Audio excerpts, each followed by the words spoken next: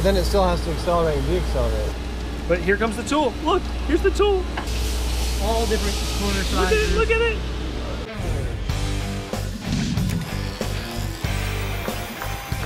Hi folks, welcome to another episode of NYC CNC. We are outside of Sacramento, California. Let's go on a tour of AB Tools. If you don't know who AB Tools is, they make the Shear Hog, which you guys know we love. Card here to us using the Shear Hog to run just awesome material removal rates on aluminum on our Tormach.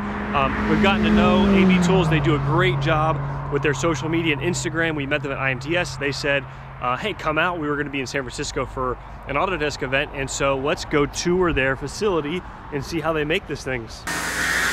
So AB Tool uses a lot of vertical machining centers, mostly all Haas actually, to manufacture and grind tools, which is really cool. So it's a 5-axis Haas, or a VF3 3-axis that's got a 5-axis trunnion on it. And here we go.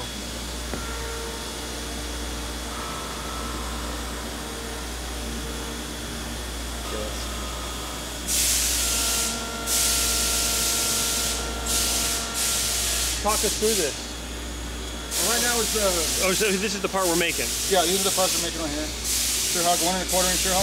Okay, 2 flute, 1 1/4 inch Shear Hog. Right now it's finishing the pockets. So we're machining the inset where the insert will actually go. And has the thread already been thread milled? Not yet. Okay. That'll happen here though. Yeah. Cool. And so this machine's got a pallet changer, so that whole table will, I think, automatically come out, and then they can load in a second setup for operation.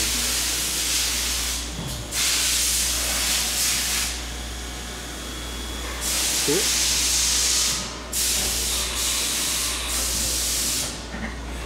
Oh, you can open the door. Yeah, you can open it once then. Right now it's spot drilling the holes. Then you can drill and you can thread mill. Spot drill thread mill. Fine.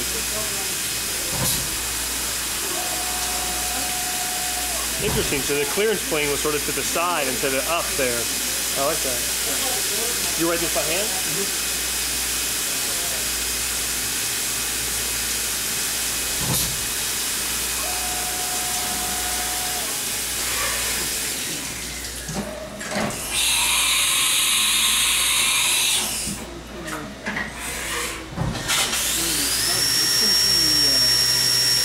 Pocket profile? Yeah. The next one's going to be the angle. The finishing angle part of the Got it. Yeah. Those have been heat treated already. Gotcha. Okay, so that's a form of hard turning or hard milling. Right. Cool. So they've been heat treated from 36 to 38 Rockwell. Okay, so still not too crazy not too hard. bad. It kind of eats up the little end mills, but not too bad. But it ought to cut pretty nice though, right? I mean, when you're making a chip. Raw material is it? 43.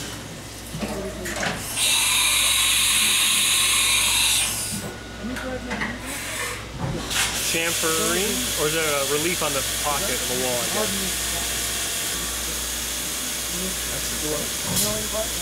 Oh yeah. Cut the profile. So the trunnion just rotated, which is so cool.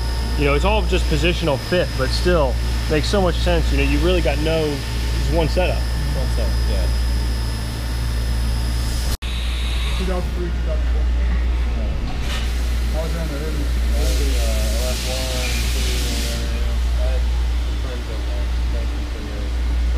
it was good for me to be able to do it because get back to machining and you know, use our tools a lot. And so it was a fun year to be able to do that. But I had to do both, so it's kind of extra. So every Shear Hog in the last few years at least has come off this machine. No, we just put this back to actual machining, not grinding just here. Oh, really? Yeah. But we've been making these over there for years. Yeah. This is just freed up, giving us more capacity. Awesome. And it's nice, you know, having the devices over there, so we don't have to take anything off over there. If we're doing something, we got to take it off and then throw a vise on. Here we can just go in. It's funny because I'll hold the camera up. You can see how big this place is and how many machining centers they've got. And I think this is the first standard, you know, 6-inch vise I found in the whole place. Right Go here. over there, you better just listen. Yeah. Yeah, he was saying it's only 1 year the last time he was over there.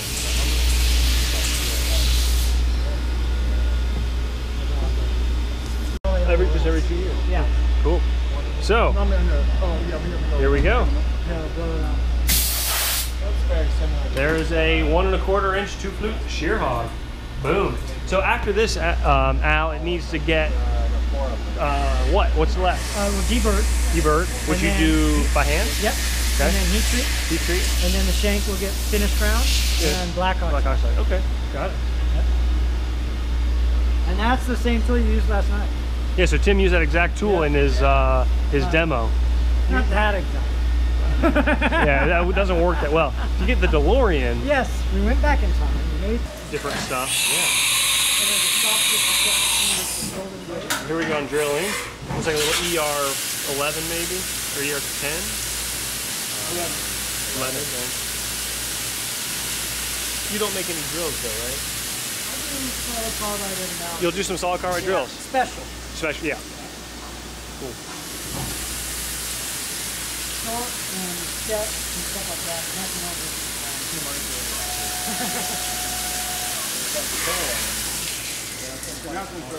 Now we got the thread mill. And AV does make thread mill. Single point?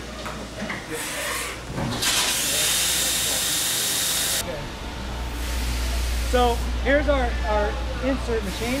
I guess I could tell you the story again a little bit. Yeah, please. Okay. So we make the Hog. We saw earlier that you saw the my son grinding modifying the TFGs for the Hog. So AV Alan Baker always felt like it wasn't good enough. He wasn't happy with the cutter in that he didn't feel you could remove enough material fast enough. So he was playing around with creating a new geometry, making a solid tool, and the index head slipped on him, and it gouged out a big piece of the part that he was facing, and he thought this could be something. Yeah. And so he generated geometry just through his mind and found out that he had something great. We tried to make the inserts here in the shop many years ago, and it just didn't pan. So if you look in here at the robot, right now it's holding a pin or a nail through the blank. So this is the insert press to our geometry, oversized. Everywhere it's oversized, about 25 thousandths. So even the geometry on top here is just kind of a rough geometry, and it's all oversized and it's not specific. So what happens is it'll come in, pick one up, load it in a tray, door closes, puts a pin in there, and then it grabs the pin and the insert, and now it's waiting to be ground. So once the grinding is done, it'll pick up the finished insert and change out. And every single move that the robot does, oh, is it doing right now? Has to be programmed. Yeah. And once it's programmed, it does take plenty of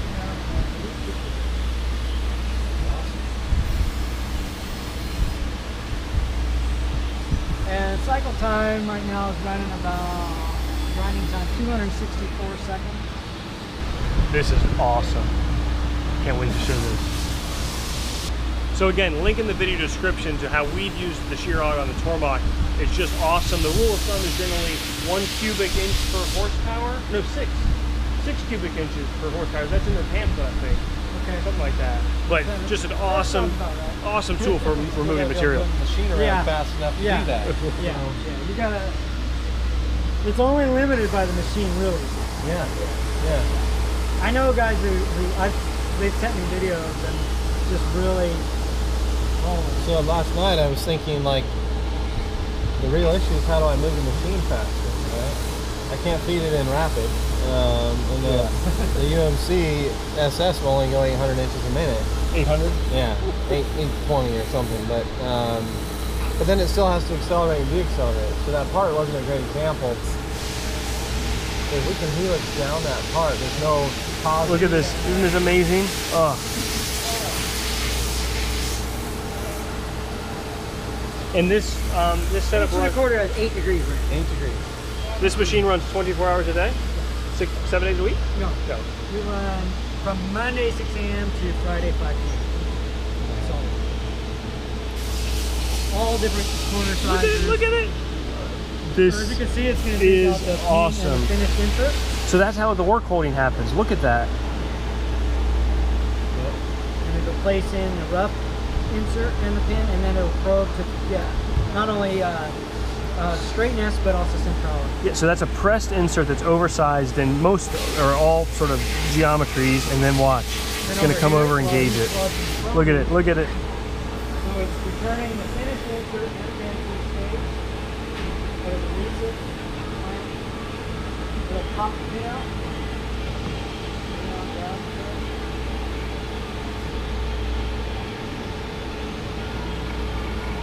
And off we go.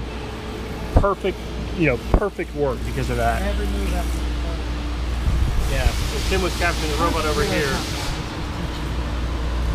And here's what blew my mind. The far tray over there, it has a reject bit pile, which is quite small. Al's pretty confident. And then it's got, every 9, it drops it into a check bin, so they check them for QC.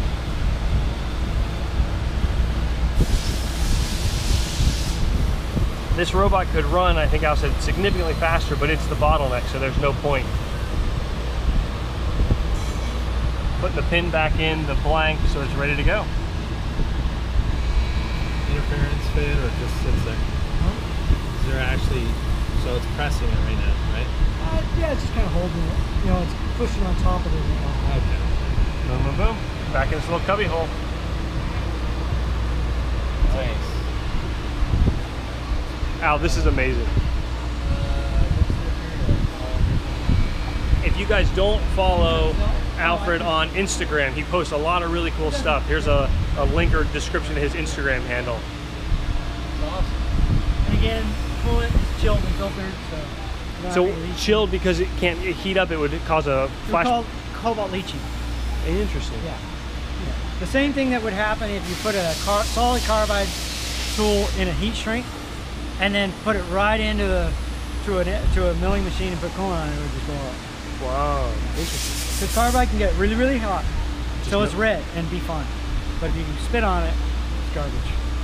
Huh. Yeah. Can't take in this moisture. All right. Can you show us the optical comparator real quick? So I was showing you how our Shear Hogs are not true 90-degree cutters. And so by example, I was showing it to you in the comparator to show you that the leading edge, which should be this edge here, is always going to be the highest edge, even if it's only by half a thou. Okay, that way when you ramp or on single flute, if you plunge, you're not going to get any pressure from the back side. Okay, but the shear that we have a radius here, and then you have a radius here that's causing the shear that's on the insert itself. Causes an ellipse on the diameter of the tool, and I'll show you that in the comparator. And so for me, like I know what a comparator is, I've never really seen one in person. And it's cool because this is really old technology and frankly pretty inexpensive. We've seen these at auction go for a few $100. And if you've got a need for one for QC or just understanding how things work, this is a 10 or 20x zoom, is that what you said? These are 10 times. 10 times. We have a 20 times. Okay.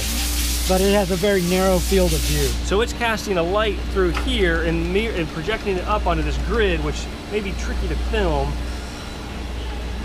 But here comes the tool. Look, here's the tool. So you can change the angle, and these hash marks are very precise, either dimensions or radii. So on the 432, we actually grind it to 25 thousandths. So we check the radius. Look at that, isn't that amazing? Okay. And then the wiper flat needs to be either flat or just slight concave. Yeah, so this is what I was trying to show us. So here's the wiper flat that I was talking about just now, and then here we got our leading edge. So you see that this edge here is just a little bit, maybe 1/1000th higher than at the 400 depth of cut. The ellipse is caused by the top, because we're grinding a straight edge. But because of all the shear on there, it causes that ellipse, and that's why